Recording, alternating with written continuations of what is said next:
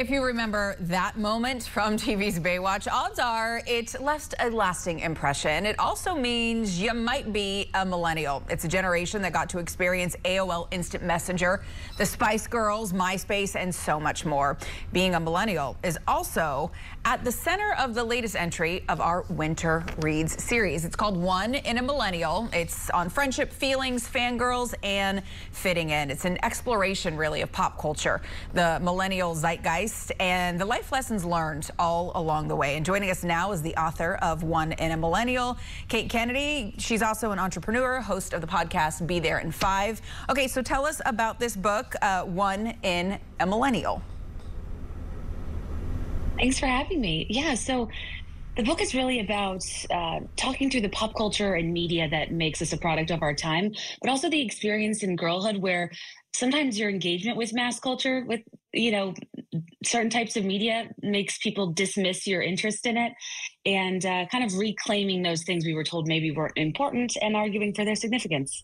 Because you talk about how surface level interests can lead to depth. I love that idea. Yes, absolutely. You brought up, AOL Instant Messenger.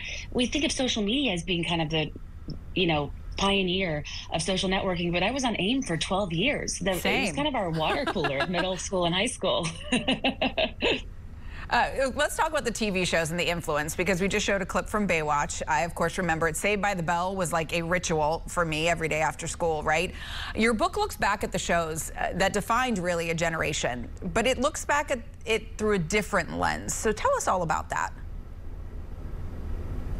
Yeah, I was rewatching some of my favorite programming when I was researching for the book, and one thing that I thought was interesting is some of the characters I didn't like as a kid, I now found so engaging.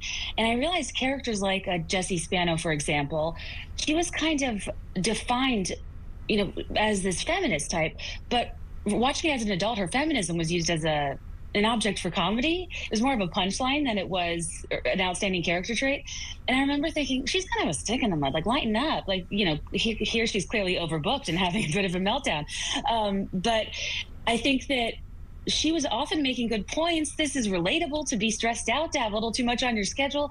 And every time she would say things about women's rights to her on and off boyfriend, AC Slater, he'd kind of dismiss her. And I noticed this through the laugh track, where she would say something about women's rights and he would tell her to get back into the kitchen, or she would call him a sexist pig, and he'd say, oink, oink, baby. What happens is the audience is silent when she speaks, and they crack up when AC Slater speaks. So I'm watching a programming block at 9 a.m. on a Saturday adjacent to cartoons. It's like, oh, so this is what high school's like. I speak up, I push back, boys make fun of me, crowd laughs. You know what I mean? Yeah, it's kind of like a playbook almost for the way things were then. It's the same thing when you look back at interviews, like with Britney Spears. It's a perfect example of how an acceptable way of being was so different, and it wasn't that long ago. And millennials, we know we're constantly the butt of jokes, right? It's the millennials' fault. It's always the millennials' fault. You talk about the generation as a much maligned generation. So how does your book try to break those, at least, misconceptions? Yeah, I think what's interesting about millennials is that we're very defined by how people see us from the outside, but most of the millennial tropes are not how people inside the generation identify at all. Whether you think of, and all generations have their opinions about others, but millennials kind of got a rough edit in the 2010s, like mid 2010s. All of a sudden, every major headline was like, millennials kill low-fat yogurt, restaurants, the entirety of the American dream, paper napkins, diamonds. And it's just like, what? We're being accused of killing off these major industries. And then, in recent years, we're kind of made fun of for skinny jeans and side parts and being cringy by younger people. So we're kind of wedged between two generations that don't always think very highly of us. Meanwhile, I don't think any of us really align with any of that, and when we're called lazy or entitled or job hopping, I think people fail to recognize how we're products of our time. And there are certain social, economic, and cultural instances that really define when you're coming of age. And for us, it was seismic to grow up without the internet and to now live in a world where we have it.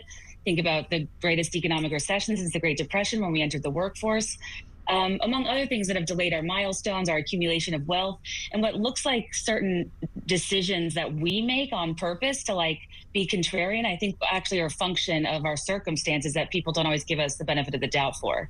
Certainly interesting. Entrepreneur, podcaster, and author of One in a Millennial. Kate Kennedy, thanks so much for joining us this morning. By the way, if you want to grab a copy of this new book, it's available wherever books are sold.